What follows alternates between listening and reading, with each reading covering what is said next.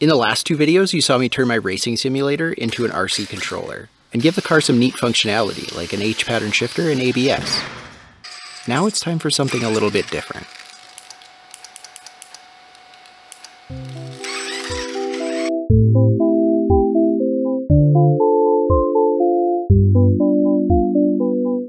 You know how they say all work and no play makes Jack a dull boy?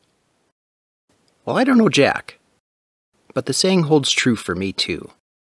I come from the generation where a guy tried to develop a weather-changing machine, which in essence was a sophisticated heat beam he called a laser.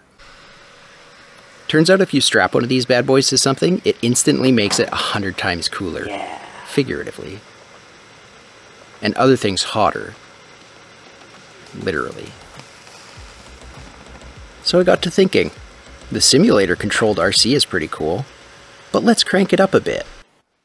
I picked up a laser module, a 3.3 volt relay, and a buck converter from the candy store, and started prototyping the circuit.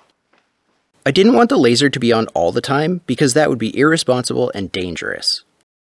Rather, I'd like to impart a blast of retina-searing radiation at whatever I'm looking at when I press a button instead. Much more responsible, while still remaining at the same danger level.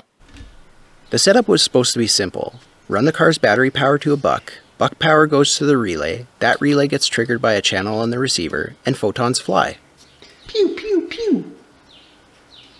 On my system, channel 5 is an arming channel by default. Due to lack of experience, I assumed this was a high-low situation, and it would send a 5-volt signal to close the relay when the button is pressed.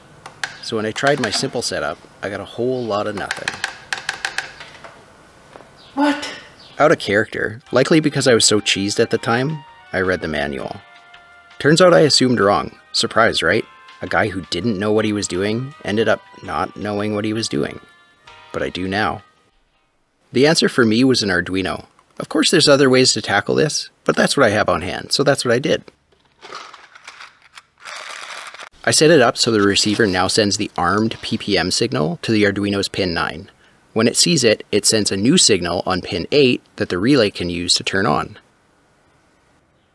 So now when I do this, it does this. You'll notice the extremely clever mounting scheme for all the electronics. This is a result of many years in the field dedicated to shrink wrapping components to be as tightly packaged as possible. Or it could also be that my Fusion license expired. You be the judge. It's kinda dumb, but I don't really know what to do with this yet. But maybe some sort of Mario Kart-esque power-up while racing, or vehicular laser tag might be fun.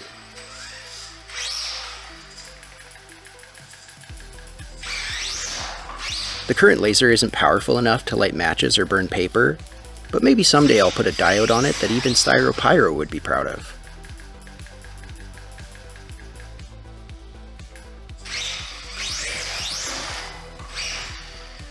In other news, I think I've got some of the scripts and sketches ready for release.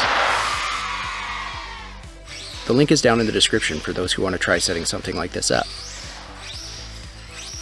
This will be an early alpha type launch, largely untested, full of bugs, and lacking core functionality, but it's a start. Now you guys get to help me learn what I've been doing wrong. A video how-to will come later, but in the meantime, I'll be doing more research to make the transmitter side of things more user-friendly. I'm also pretty deep in the force feedback research. I'm going to try to cover a few different methods to get the effect. Some budget-friendly, others not so much. It's looking more and more like the Fanatec system might be a thorn in my side when trying to drive the wheel with raw values, but that's a future Bits problem. I'm getting pretty antsy to take the car outside because I know a lot of you want to see it. As soon as the snow melts, it's hitting the streets. And then after that, who knows? Maybe we'll take to the skies. I'll keep unlocking new features with more sensors and clever code if you guys want me to. In the meantime, leave a comment. Let me know what you want to see next.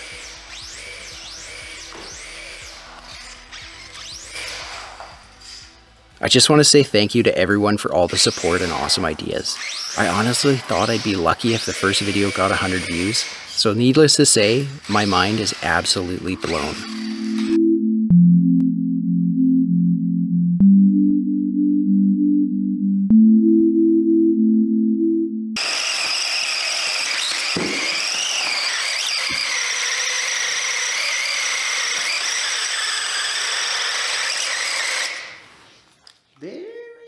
I rest.